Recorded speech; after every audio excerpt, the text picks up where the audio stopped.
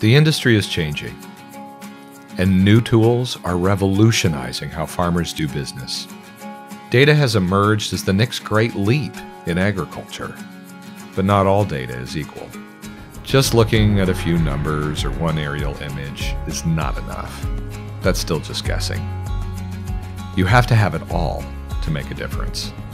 Anything less is a waste of time, and that's the difference. Farmobile collects more data than any other solution by far. And it does it all wirelessly in real time. With Farmobile, those paper logs are a thing of the past.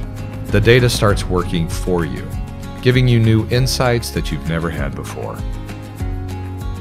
It's really easy to just plug it in and go, and it's there, and you turn the tractor on and it turns on, and it's really easy to deal with. The more and more data you can collect, the fewer what ifs you have to deal with and the more what is. I'd say, we're probably farther than most with the PUC, but we're maybe halfway to what we can do with it. We're a smarter farmer, definitely, because we have more information and we have the tools to react. We had 2 bean varieties this year, and we wanted to compare 200 feet of one variety and then stripe 200 foot of another one, then 200 feet of another one. And as the combine would go through the field kind of against the grain a little bit, we could see the speed slowed down in one variety and the yield dropped about 7 bushel. Now we could observe that from the cab, but at the end of the day, it still takes trust for me to believe the combine operator in what he saw.